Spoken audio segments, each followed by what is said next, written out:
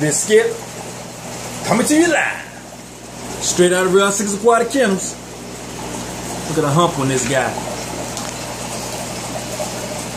My 11-inch, pushing 12-inch Zadiosum Shadow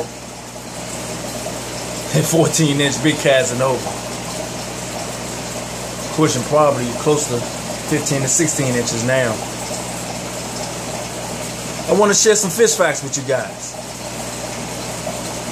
I've noticed keeping these cichlids divided sometime may put a strain on their eyes. Going back and forth, stretching their face, jawing at the divider, it gives them the bubble eye effect. As you can see, Casanova been going at this divider for years now with this sun rhino, and now with this guy, Shadow, which eyes are starting to protrude outwards, and he's starting to show a little bit of bubble eye effect.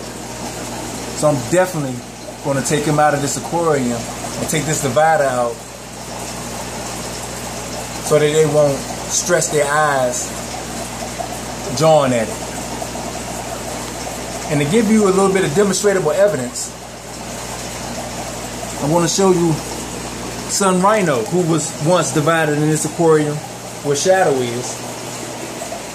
Now, yes, he has the big blue, red trimming eyes, but they're not bubble-eyed anymore.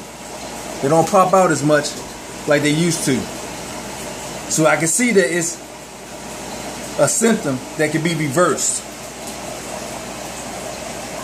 They're not quite normal yet. They're getting there. But at least the bubble eye effect is retreating. So you may want to be careful when you're dividing your fish for long periods of time. And you may want to watch out for what I call a bubble eye effect.